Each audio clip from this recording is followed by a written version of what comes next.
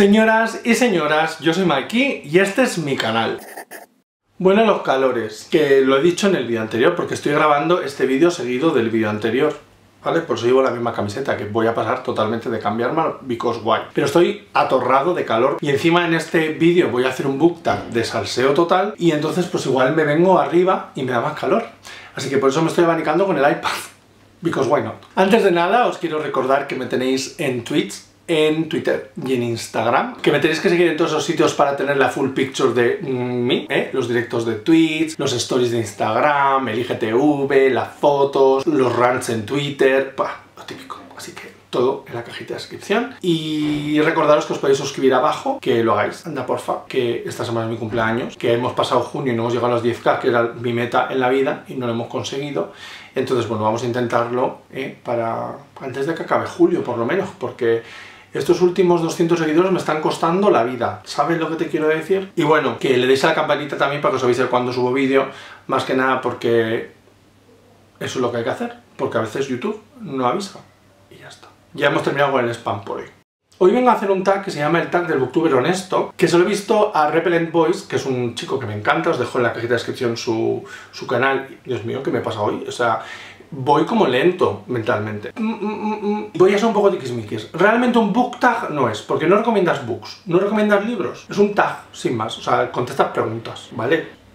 ¿Que yo no le he puesto book tag en el título? No lo he puesto. ¿Que tú quieres poner book tag en el título? Tú lo pones. El caso es que son preguntas muy interesantes, un poquito así como salseantes, y me parecía como muy interesante contestarlas, porque últimamente estoy viendo que necesitamos un poco de salseíto, porque nos gusta el salseíto, y pues bueno, he dicho, pues las voy a contestar. La pregunta número 1 es: ¿has mentido alguna vez al haber leído algún libro?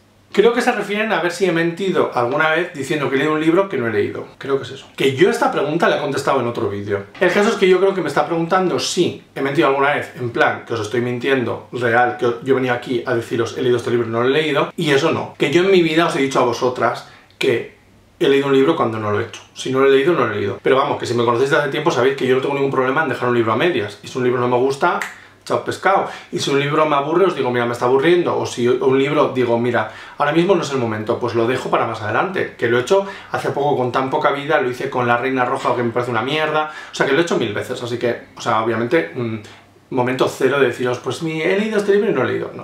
O sea, no. ¿Que lo he hecho en algún momento en el colegio? Pues seguramente. ¿Que he dicho he leído este libro y no lo he leído para clase? Pues seguramente, porque normalmente nos contaban mierda. Y ten en cuenta que yo voy a cumplir 37 años mañana sábado. O sea, que imaginaros la mierda que me recomendaban, porque ahora por lo menos de vez en cuando te meten alguna novelita interesante, pero antes... La pregunta número 2. ¿Has evitado hablar de algún libro por la controversia que le rodea? Yo creo que no. O sea, también es que yo no me meto mucho en libros de controversias, ¿sabes? O sea, yo leo un libro y luego lo comento. Pero yo me acuerdo que hay un libro que se llama La Bruja Negra, que yo lo leí, me gustó muchísimo, y que sí que había tenido mucha controversia fuera, o sea, en Estados Unidos. Yo no sé si lo comenté y todo eso, quiero decir que es de las pocas cosas que tengo en mente en plan controversia. A mí me hace gracia esto de, ay no voy a hablar de este libro porque este libro es un poco controvertido y la gente no va a querer ver mis vídeos. Pues chica, no sé. La verdad, tampoco soy tan famosa como para preocuparme de esas cosas. O sea, yo tengo mucho cuidado con las cosas que digo, sí. Y de hecho yo normalmente os hablo de algunos libros que no me gustan, pero tampoco mucho. O sea, quiero decir, yo soy más de recomendaros libros que a mí me han gustado o que yo creo que pueden ser interesantes, más que de deciros esto no leáis que es una mierda. Que a ver, también acabo de decir que La Reina Roja es una mierda y que no la leáis, ¿sabes? Todo con un grain of salt, porque yo a veces digo unas tonterías que ni yo me acuerdo que las he dicho. Clown. I am a clown, clown. Pregunta número 3. ¿Alguna vez te han enviado algún libro gratis y no lo has dicho? Pues yo creo que digo siempre cuando he comprado un libro y cuando me lo ha mandado la editorial. O sea, quiero decir, el 90% de mis book hauls son libros que me han enviado editoriales. O sea, o que me ha regalado alguien. Yo estoy comprando libros, pero no estoy comprando muchos libros últimamente, la verdad.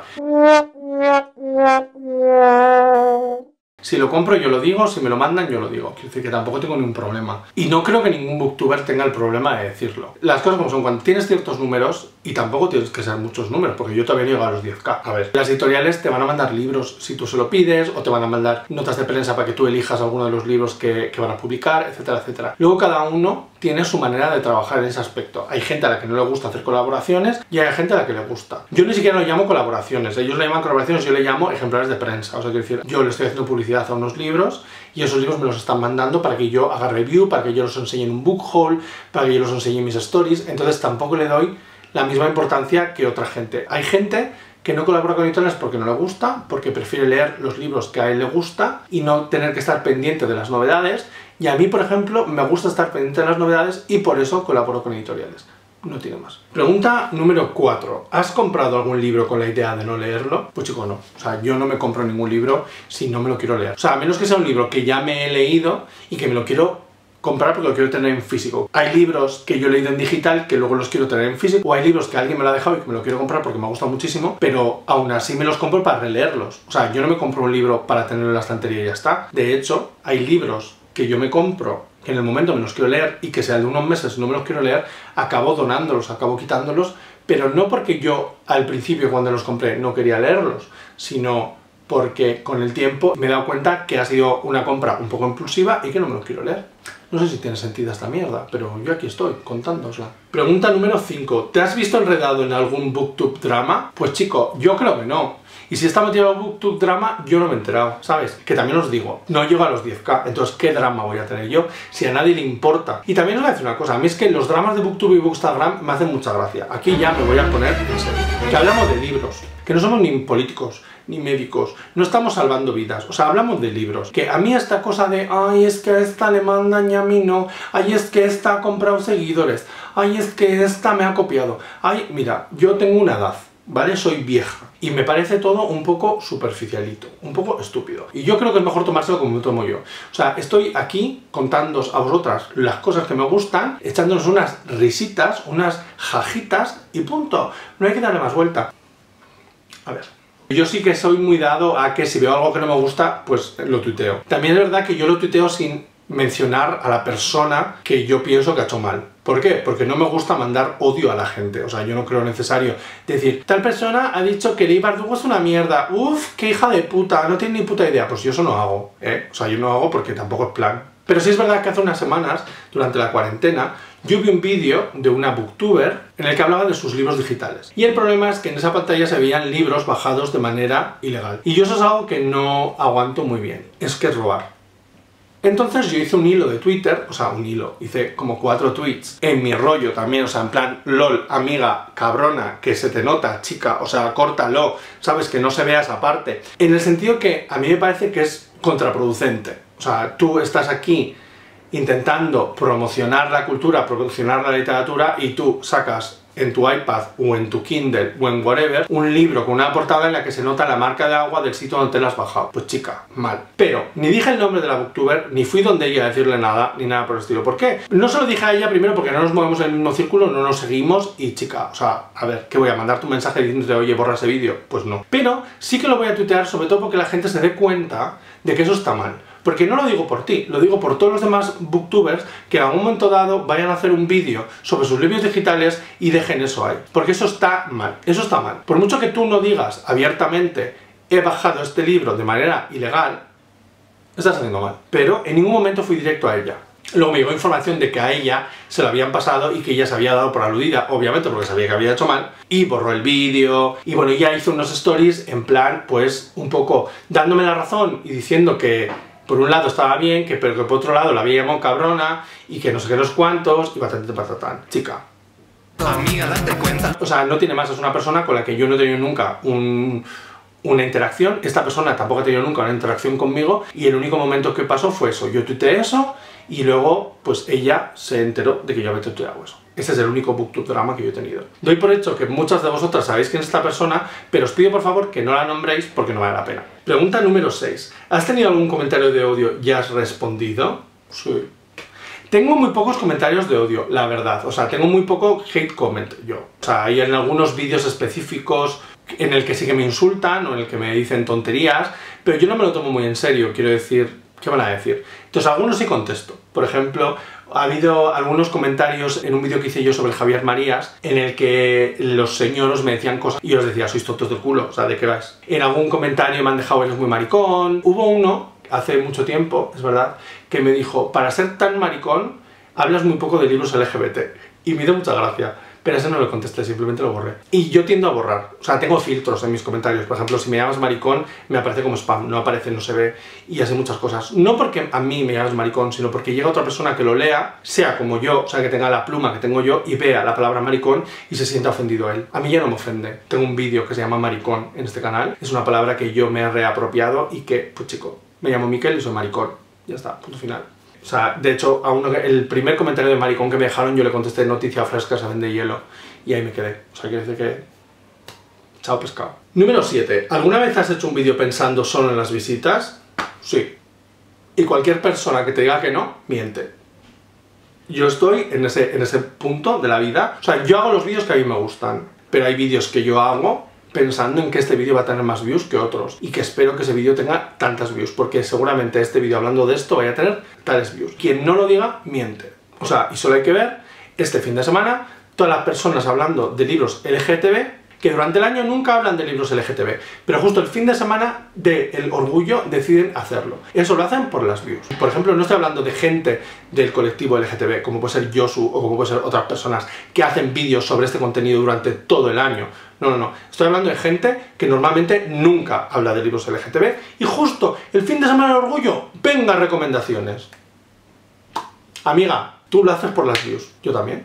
Estamos aquí para que nos vean. Eso no hace que mi contenido sea menos natural, no hace que mi contenido sea peor, hace que soy una persona que sabe cómo funciona esto y que hay vídeos que depende en qué momento lo suba va a tener más views que otras. Chao, pescado, no tiene más. Pregunta número 8. Si volvieras al inicio del canal, ¿harías algo diferente?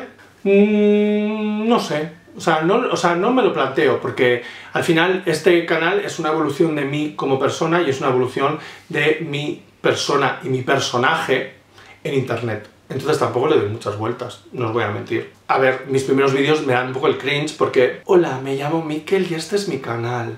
Bienvenidos, hoy vamos a hablar de Jane Austen. Es todo el rato así. Ahora me doy cuenta que después de los años soy mucho más natural, me he soltado mucho y digo muchas más cosas. Entonces, pues bueno, pues tengo menos filtros. Igual cuando empecé me puse muchos filtros y eso es la única cosa que me cambiaría, pero también os vuelvo a decir que es una evolución y listo. Pregunta número 9. ¿Hay algún canal que te gustaría que tuviera más likes?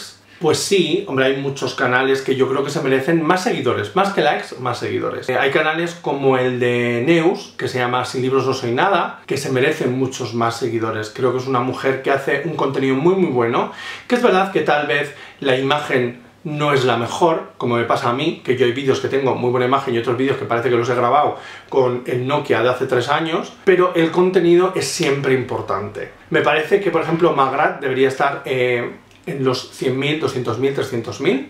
Sí, también me lo parece, porque para mí es la mejor booktuber que hay en España y creo que se los merece mucho más. Yo sí que os dejo en la cajita de descripción el canal de Neus, porque creo que es necesaria. O sea, para mí es el gran descubrimiento de Booktube de este año y espero que la sigáis porque vale muchísimo la pena. Y también os recomiendo que sigáis a Magrat si no la seguís, aunque doy por hecho que todas las personas que me seguís a mí, seguís a Magrat, porque somos un poco... pack. Y es que al final, Magrat y yo tenemos contenido muy diferente, pero a la vez tenemos contenido muy parecido. Y creo que ella ayuda mucho a que mi canal crezca y me hace mucha ilusión que mucha gente me ponga en el mismo pack que ella, porque, pues bueno, es un buen referente a tener en YouTube. Y la pregunta número 10 es algo que me guste de mi canal. Esta es la última pregunta y me gusta mucho terminar con esta pregunta precisamente porque me gusta acabar en plan positivo, porque me he puesto un poco salseante. Pero básicamente quiero decir que lo que más me gusta de mi canal precisamente es la conexión que tengo con vosotras. Yo creo que se me nota que soy bastante natural, en el sentido que digo lo que pienso. También os digo que medito mucho, quiero decir, luego medito mucho. Yo en vídeo, cuando me estoy grabando, digo más burradas de las que digo luego cuando me veis. Y por eso Twitch funciona tan bien conmigo, porque claro, no puedo editarme las burradas. Entonces os recomiendo venir a verme a Twitch, porque luego me veo y digo, madre mía, a mí que lo que has dicho. pero bueno. Entonces a mí lo que más me gusta es precisamente eso, por un lado mi naturalidad, quiero decir que he conseguido encontrar esa necesidad mía de ser una persona natural y decir lo que pienso y ya está. Creo que soy una persona muy honesta, en el sentido que si algo no me gusta, no me gusta, y si algo me gusta, me gusta, aunque es verdad que me gusta traeros siempre las cosas que me gustan, pero sobre todo lo que más me gusta, y es esto lo que tengo que decir para contestar a la pregunta que me estoy enrollando, es que me encanta la comunidad que hemos hecho. Yo creo que las señoras nos hemos unido muchísimo, lo noto mucho en Twitter, lo noto mucho en Discord sobre todo, muchas de vosotras os habéis unido a Discord aunque no hagáis la lectura conjunta conmigo, simplemente por estar en esa comunidad, en ese book club que nos hemos montado, y me hace muchísima ilusión. Me gusta mucho leer vuestros comentarios, me gusta mucho contestar a vuestros comentarios, me gusta mucho interactuar con vosotras. Y es algo que yo durante un tiempo no hice porque me creaba mucha ansiedad, porque me veía que no llegaba a todo, y ahora que poco a poco puedo llegar a todo o a casi todo, me hace mucha ilusión. El feedback que me dais es lo más importante, y el llegar a los 10K ahora pues me hace mucha ilusión precisamente por eso, porque ha sido gracias a todas vosotras. Como podéis ver, me he enrollado un poco en este vídeo, he soltado unas cuantas perlitas. También es posible que en edición quite cosas, no os voy a mentir. Este es el vídeo de hoy, espero que os haya gustado. Si es así, dadle a me gusta y suscribiros al canal si no estáis suscritas. Dadle a la campanita para que os avise cuando subo vídeo y todas las cosas que se dicen al final del vídeo, aunque ya os lo he dicho al principio, pero bueno, yo por si acaso os lo recuerdo. Quiero recordaros también que en la cajita de descripción tenéis mis links a mis redes sociales, a Twitch, a Twitter, a Instagram, a Goodreads, bla bla bla bla bla. También tenéis el link al Discord si os apetece uniros a la comunidad de señoras lectoras y K-poperas y K-drameras que tenemos en Discord. Y nos vemos muy pronto con otro vídeo. ¡Agur!